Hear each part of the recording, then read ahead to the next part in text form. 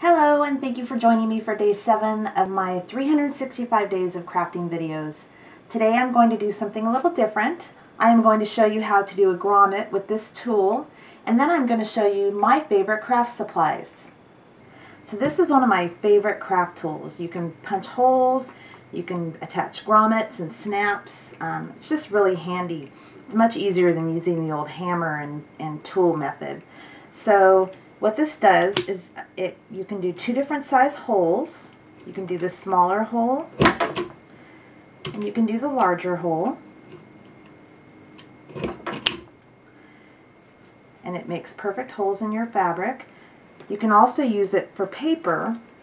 So this is a gift tag that I've made up, and what I'm going to do is I'm going to put a grommet in it so I can put a ribbon to attach it to my gift.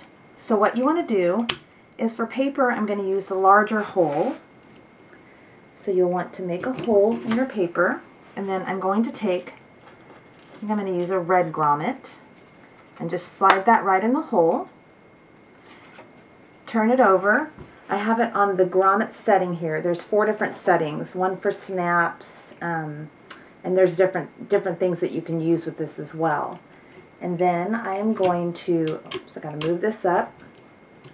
And then I am going to go ahead and press hard. And then I have my grommet.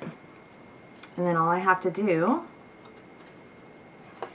is put my ribbon through it.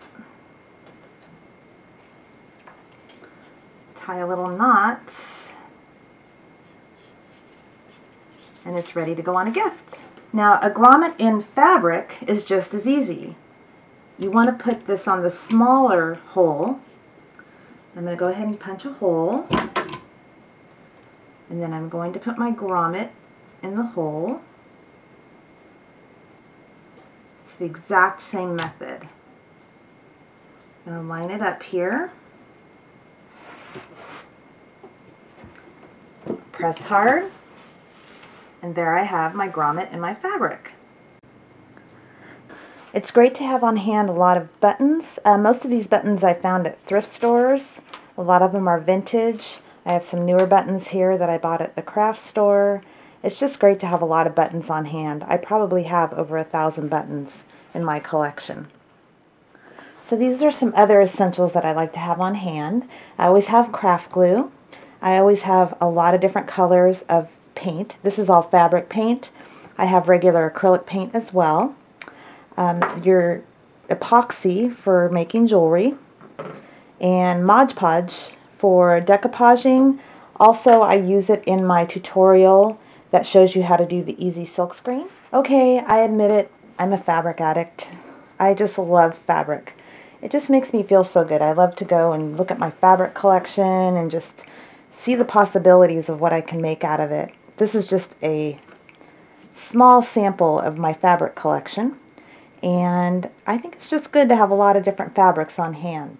I have a lot of trim, ribbon, and lace.